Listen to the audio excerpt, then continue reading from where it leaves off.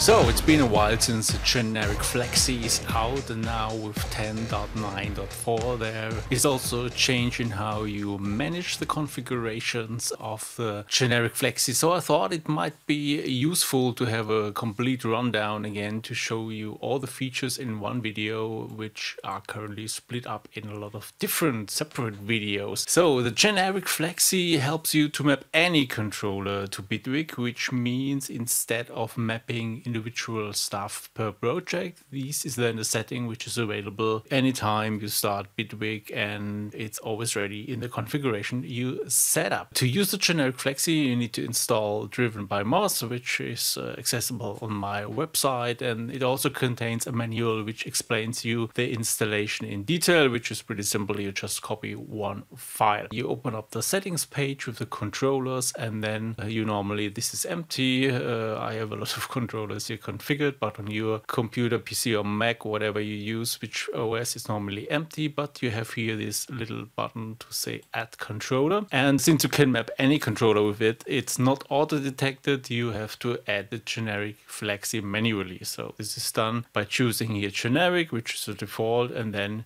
you should also have here the entry. If you correctly installed DrivenByMoss, then you see here the Flexi as well. Simply click on add, and then you have now here a new instance of Flexi. If you want, you can also edit here the name of the Flexi. Just double click it here, and if you use it multiple times, for example, and here I want to map an old DJ controller I have here lying around to show you the use of the Generic Flexi. So you can also rename that for better identifying your device, and then you select here the input and select the output, and then the extension starts, and you see a lot of configuration.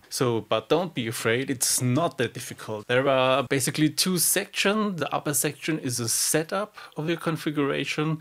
There are then here buttons for saving and loading your configurations, and configuration part for keyboards and pads, and some options for that. So the most important part is the upper part where you can map your controller, and to do so you have 200 slots, so you can have 200 different mappings, and these settings always apply to the selected slot. So how does it work? So now we have selected here this controller. It has lots of knobs and buttons, and let's do something simple. Let's say we want to map here the play button, so I press the play button, and now you see here what MIDI event is put here on that button. It's a note event with number 10, and it's sent on MIDI channel 2, and then you can click now with this set button, and then you get even more options. So we have now assigned what we received here from the controller to this slot 1. It's here the note 10 and channel 2. If it would be a knob, you can also change between absolute and relative settings. And here with the button, there are two kinds of button. One is which only push, they always send the same message when you press it, and the other ones are toggle ones, send different messages. Just try it and you will see which works for you. Let's forget about the rest. So let's say we want to map play. So you have here different commands you can choose, and the play is here in transport. So transport provides you all this stuff like setting tempo, automation mode, stop, rewinding, restarting, all that stuff. Let's select play. Something very important is that you always need to store your work, because how that works, that you can change these slots. This cannot be saved automatically with Bitwig,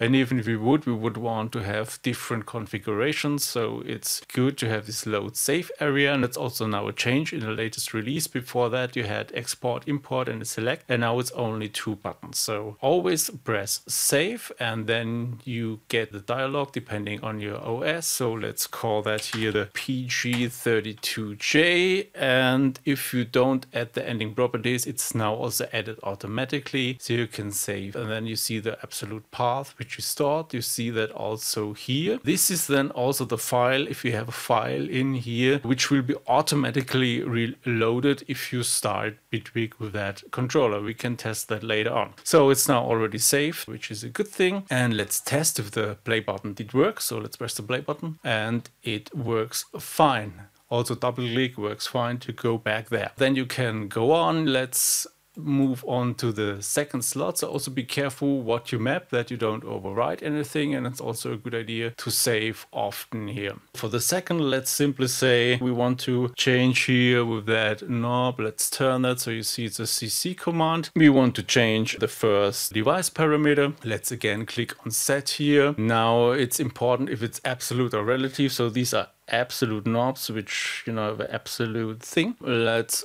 say, yeah, it's an absolute knob, and let's, what we have here, device, where is device? Here is device. We want to set the first parameter. Again, just to be safe, let's save that as well here, and we're done. And let's check it out. So we have here a polysynth, and let's turn the knob, and you see the first parameter is changed here as well. So you can go on now, map the second, third, and so on parameter. Let's show you a relative one. So these are relative ones here. Maybe let's use that here for transport. Why not? Yeah, it's number 10. So let's also first go to 3, then go on set again, and then select transport. Move play cursor here. Let's use the move play cursor, and just to be sure, click save, and let's check it out. And